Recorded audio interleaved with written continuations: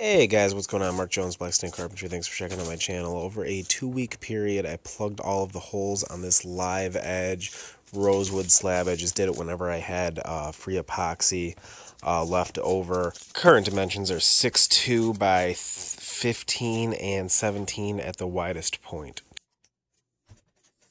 Out here in the shop, and I filled a bunch of these holes with epoxy. I am going to sand all of these holes, because I'm not sure which side is going to be my top, which side is going to be the underside. So what I do have to look for is I made these boxes at 11 3/4 inches. So at the shortest point, I have like 13 1/8. So it'll be kind of close when I straight edge and cut it. There's a couple holes I'm going to have to fill the rest of the way with CA glue. I'm going to start with 60 grit, and then I'll probably work up to 140. I'll cut it and probably sand up to like 220. I don't know, I think I'm going to go up to 400 on this project, so not quite decided yet. So normally I shellac the project before I fill any holes with epoxy. I'm going to end up using this oxalic acid to try to get rid of the bleed from the dye. I have this clamped down. I just mixed some oxalic acid with water, and only in these 2 holes did I not pre-shellac everything. If you shellac it, there's no bleed through on any of the dye, but I had a little extra epoxy left over, and I had just bought the slab, so I was like, oh, well, I can fill a couple of these holes right away, and it ends up being the bottom side. So here's the bottom side. I'm making a desk, so I have a 1/2 inch overhang, and I'm trying to see where I can cut my straight edge line. I need 22 1/2 inches for my chair. I think I end up giving it an extra 1/2 inch of play.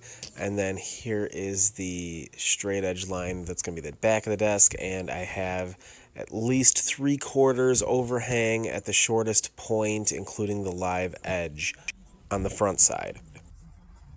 I set up a fence for a guide for my circular saw. Now, I've done this in countless other videos. So just check out any other videos that I have. I'll put a link in the description. Now, I 2-pass this. You don't want to go through the whole thing on 1 pass because I have gotten stuck before, and it's not fun. You do everything because you don't want to bend the blade. And this is the sun exposure. Just from working 1 day, it changed that much. Now, I ended up changing my saw blade to a ripping blade because I was ripping along the side of the slab because I wanted to make it as narrow as I could because of the space that I have for this project. It wasn't much. So I'm just showing you guys how I changed the saw blades and why I changed it. So the red one is a finish blade and yellow is a ripping blade. I am ripping this board lengthwise, so it'll just give me a easier push through on the cut, when a finish blade would give you a better cut, but it's not designed for making that long of a cut. So I end up, this is a jig. I'll put a link in the description for how I made that. And I measured 19 inches from the edge of the jig to get my 13 1/2 length. Took me and my dad 2 passes in order to get this on the table saw. Needed a hand. Here I am sanding the shellac off. I shellac all of my projects in between days because I am a one-man crew. Sometimes I'm lucky enough to get my dad to help me if I need some rips or to move something, but most of the time it's just me, and I can only go so far each day in the couple of hours I have from when I get home from work and the sun goes down. It's really a passion, more than, I'm not really making any money off of this woodworking. It's more for fun, and I realized that I can just dilute all of the shellac with denatured alcohol rather than sanding it all off. It'd go a little quicker, so I end up doing that on what would be the top later on. But I cover everything with shellac so that it doesn't warp overnight with the moisture content. Here I am, I'm putting some C-channel in so that the long term my project doesn't warp over time. It's just because seasonal wood movement, it's just precautionary. Now I kind of throw it on there to get my spacing, and normally you want to go horizontally along with the grain pattern, because normally it'll wood cups along the grain pattern. But I ended up going lengthwise because it's only 14 inches at its biggest width. So I'm not too concerned about that over the long term. So I end up using my C-channel. I kind of jerry-rig clamped it up to get a straight edge, because I have, with the price of wood these days, I don't have any plywood laying around at a 6-foot length. So I end up working it out good. Here I am.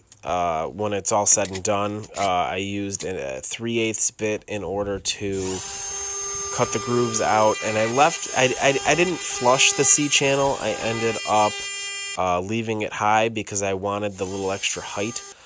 Normally I would route it so that the C-channel sits flush, but in this particular project I didn't. I'm rounding over the edge on all of these. After I did a 45 on the corners, I thought it was going to be a little bit different of a look. It ended up kind of rounding over as I sanded everything, but I'm putting an 1/8 inch round over the entire surface. Now I end up sanding this. I go with the grain and against the grain twice each pass, and I have this sped up a little bit because sanding is really boring. At the end of 180 grit, I end up water popping it. So the finish that I use, Rubio Monocoat, suggests to stop at 180 actually, but I am bringing it to 400 when it's said and done, because Rubio Monocoat is traditionally a floor finish, so they recommend it so that it's not too slippery. Stop sanding at 180. Now they say water pop after every grit, but it's a little bit of an overkill because you're just sanding away the same grain that you end up sanding anyways.